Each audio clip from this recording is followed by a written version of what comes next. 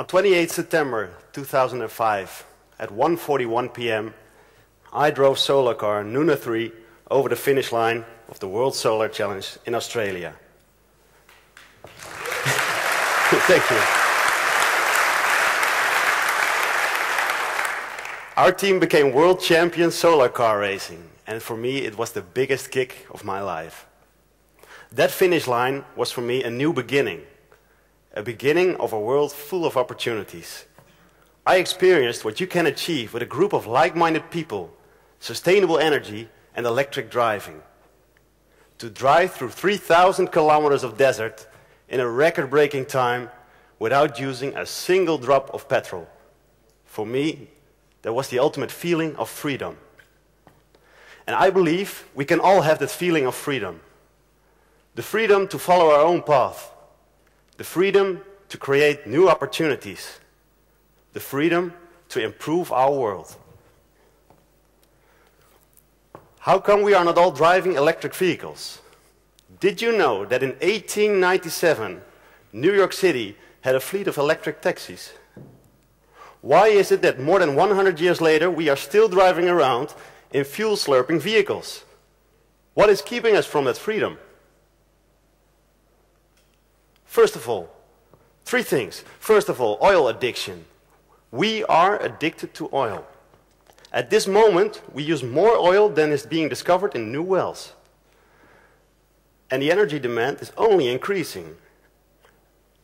We are so busy thinking about today instead of thinking about tomorrow, and we are totally dependent on oil-producing companies and countries.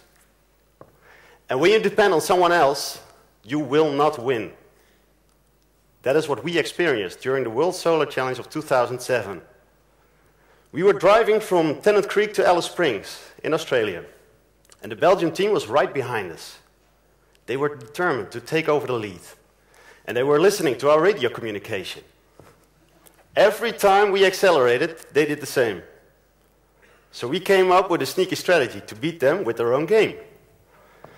We said, mission control to Nuna 4. We are increasing speed to 120 kilometers an hour. But we stayed at 100 kilometers an hour. The Belgian team did exactly as we expected. They increased their speed, using more energy per kilometer, and they lost. That is what happens if you depend on someone else's strategy. And that is what will happen if we remain addicted to oil. Second, the bureaucratic mindset. I bought this used scooter on the internet, electric scooter, 4 months ago. And we live on the second floor, so I wanted a charging pole, because 30 meters of hanging cable out the window is not an option. That's what my neighbor thought when she tripped over the cable at night. So my local government told me that I needed 7 different permits for a pole. 7. They ended the letter with, "Do not bother. It's not likely you will get these permits. We have no policy for this, so we are not going to deal with it." Third, the obstacle thinkers. People will say things like, "I've read that the Hummer is far more sustainable than a Prius." Or, "Electric power still comes from a coal power plant, so for the environment it doesn't matter." People also say, if the batteries do not improve, electric driving is not gonna happen. Ladies and gentlemen, electric driving is about new opportunities. Electric driving is about the freedom of choice. Electric driving is about a new mindset. It's not about how far a vehicle can go, it's about how far you need to go. I'm a pretty average guy in terms of my commute to work. On average, people in the Netherlands live 20 kilometers from their office, and it takes them 30 minutes to drive to there. But when I take this electric scooter, it takes me the same amount of time, only it saves me up to 90 euros of fuel costs per month. How did I get around the charging pole problem? I found an outlet in the basement at my office, and that's where I charge. The electric driving is the opportunity for us to start driving energy-efficient vehicles. 87% of the Dutch population driving to work is driving on their own.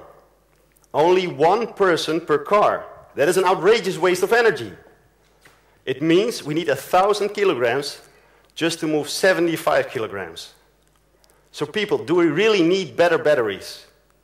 I say we need to lighten up, improve aerodynamics, and design our vehicles so they fit us like a glove. It's like with the invention of the first car, back when people were used to horse and wagon. The first car was designed to look like such a wagon, because people were used to them. And it took a while before cars developed their own style. And now it's exactly the same with electric cars. We keep comparing electric cars with conventional automobiles. We even invent sounds for them, because we are not used to silent cars. We need to appreciate the electric car as a unique way of transport, with its own characteristics. Electric cars can make us energy independent. They are the way to make us energy independent.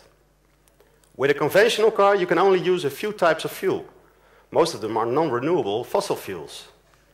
But when we drive electric cars, we can choose from a dozen energy sources. We can choose like coal power. We can choose from renewable energy sources like wind energy. We can even choose to produce that energy on our own rooftop with solar power. So people, our challenge is to generate enough energy on our own and making use of it in the most efficient way. Electric driving and sustainable energy made our team win. It can make all of us win. Electric driving enables us to make our own choices, to become energy independent. Electric driving gives us the freedom to follow our own path, the freedom to create new opportunities, the freedom to improve our world. Thank you.